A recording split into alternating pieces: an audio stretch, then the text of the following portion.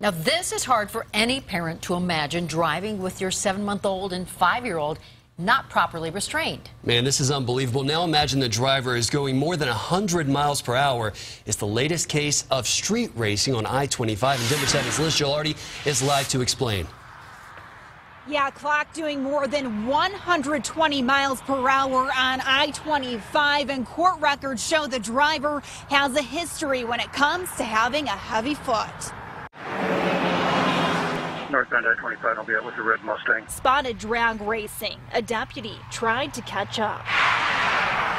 Inside that Mustang, 2 young children, a 7-month-old and 5-year-old. We deal with speeders all the time. But this is not the average case, topping speeds of more than 100 miles per hour.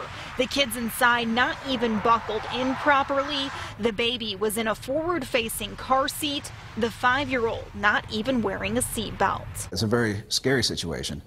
At those speeds, who knows what could have happened if there was an accident. Pulled over on this stretch of I-25 near the southern border of Weld County. Another car believed to be a Kia Soul got away.